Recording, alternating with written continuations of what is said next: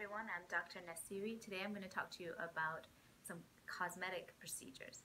One question that I get a lot from new patients coming in is what are veneers and what is bonding? So both of these procedures' goals is to make your smile look better. So they're often elective procedures that you have done. The veneers are often referred to pieces of porcelain that are laid on top of your teeth. You can think of them like a fingernail. So what we do is we will actually take off, often we will take off a small layer of tooth structure and then lay veneers on top of that. Bonding is often referred to the same thing, but it's a different material. So when we talk about bonding, we're talking about putting a layer of filling material over the surface of your teeth. There's a big distinction here. Both procedures can give you a more beautiful smile if you want it to be whiter, or if you have some worn teeth and we want to change the shape or length of your teeth. Both of them can do that. Veneers that are made of porcelain are fabricated in a lab, so the material tends to be more long-lasting, and we can get a better translucency, so light will shine through it better, and they'll generally last longer and look better for a longer time. When we use bonding or composite filling material to lay over your teeth, the procedure is done in office, so in one visit, but over time the bonding can dull, the material can dull and wear away, and you may need to have them replaced more frequently, or at least have them repaired if they start to break down. So when you get veneers done, they can last about 10 years, often more than that. With bonding, within 10 years, you're probably going to be having to get them repaired and somehow worked on.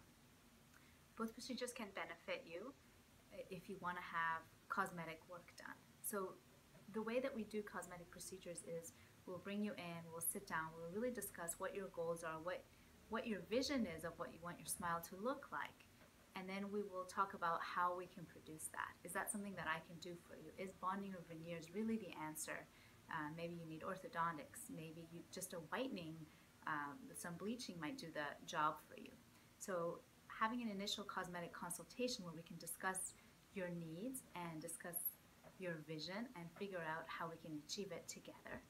After that, if we decide to do bonding or veneers, the next step is to have a mock-up done. So I often will take a mold of your teeth and send it off to my lab and have them make in wax the shape and size of teeth that we want. So we do this with taking a lot of measurements, photos, things like that. Once we have that, we come back and look at it together. And we say, is this what we want to achieve? Was this your vision, to have these teeth look this way, a little bit longer, a little bit wider, whatever it is? Once we have all of that figured out, and only then do we proceed to the next step, which is to actually reproduce that shape that we got in the mock-up of your teeth on your own actual teeth. So the whole procedure is predictable because we take it step by step.